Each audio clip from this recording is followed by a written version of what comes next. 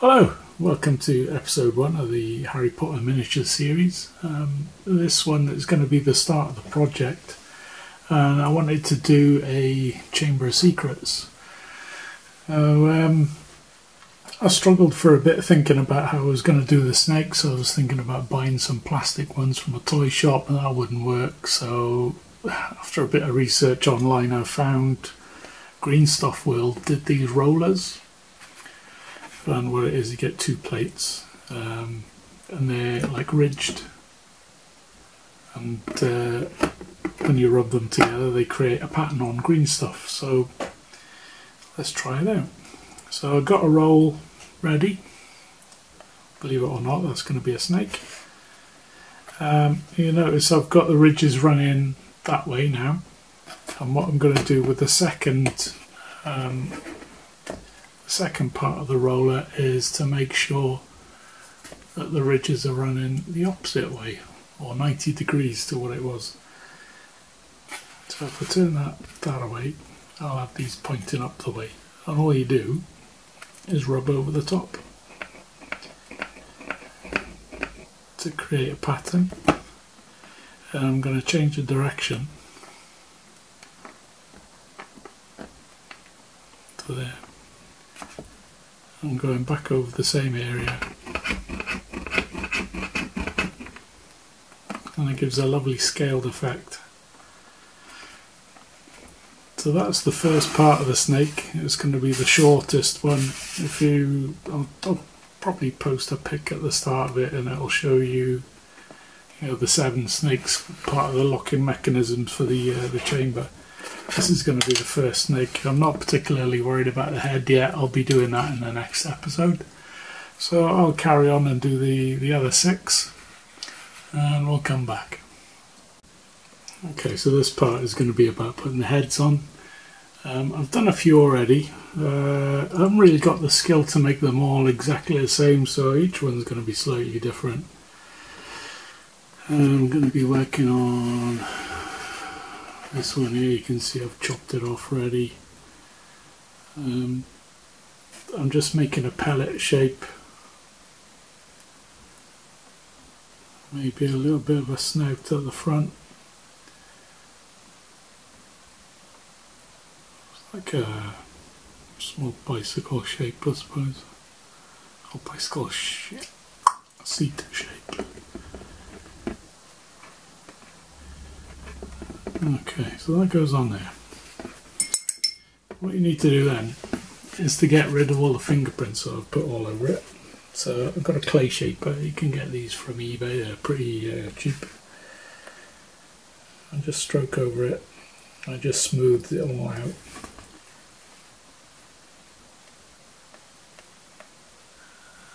Gets rid of the fingerprints.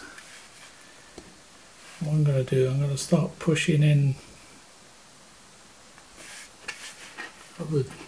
the jaw, I suppose. Try and create a cheekbone here, a cheekbone there, and then come towards the snout, then pressing down onto the snout, pushing in again. As you can see, it's starting to take a little bit of shape there.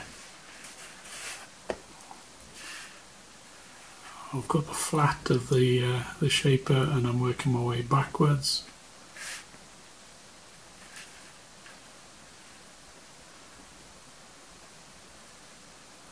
Okay, so I'm pretty happy with that so far. That's a tricky bit as I'm pushing in. Oh, sorry, I keep knocking the camera. Pushing in there to try and make like a bridge for the eyes. I'll push down the side to flatten that bit out. Might be a little bit uneven, but as I say, they're not going to be perfect. It's just for an effect at the background.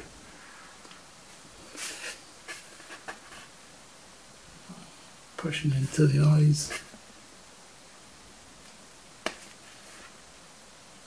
Just building it up slowly.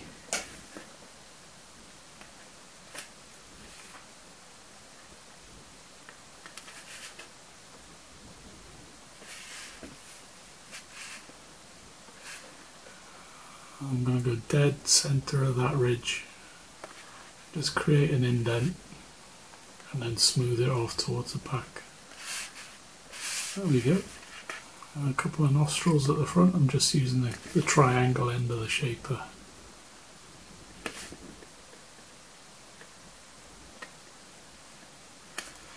The beauty of this now, you can leave it dry, and if you want to add on any more details to the top of the snake head, you know, that's the time to do it. But we got the basic shape of it.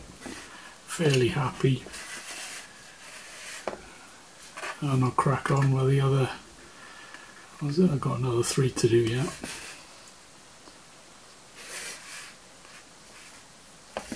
And then we'll move on to the next stage.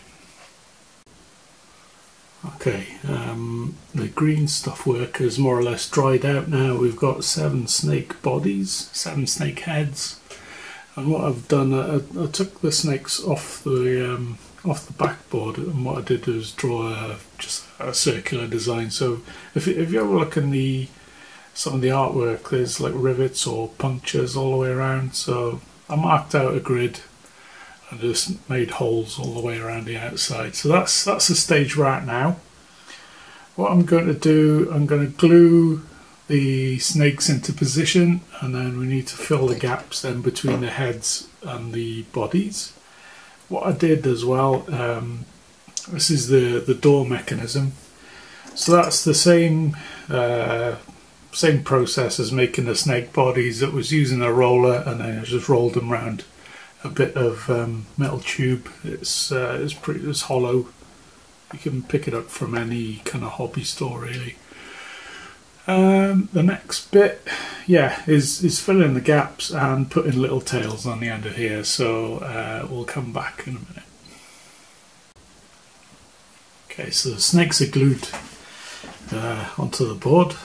I've made another piece of the scaly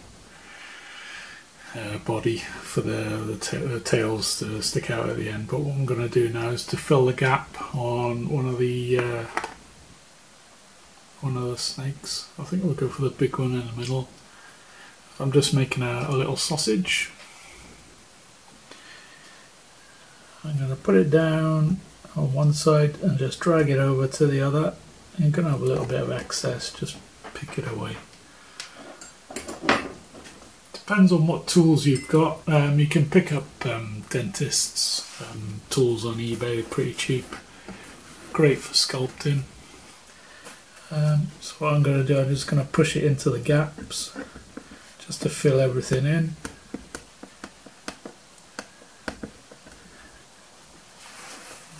I've made this green stuff a while ago, so it's getting quite hard now, but I'm going to try my best. I'm just going to use my finger to try and smooth it all out.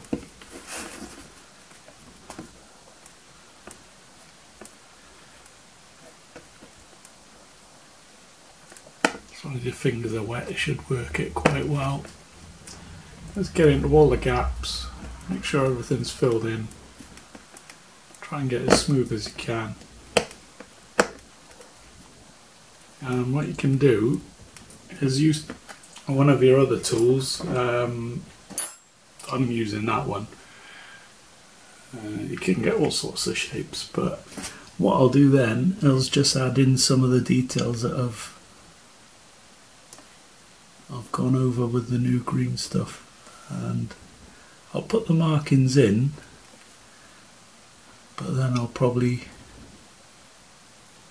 smooth over the top just to blend it in. So it's like a gradual fade or a gradual build up. And that is the gap filled. So I'll move on to the tail bit at the end. I'm just winging it here now.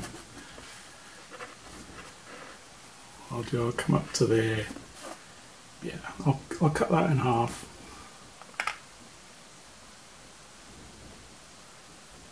I'll just fold it over. As long as I've got a bit sort of dangling out at the end, I'll be happy. So it'll come over and down like that. I'll do the same at the other end. come up and over.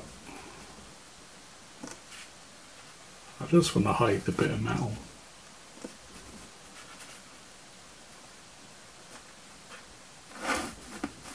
Okay, so it's just another couple of heads to fill in. I'll do that off camera, and that's basically the end of the sculpting stage.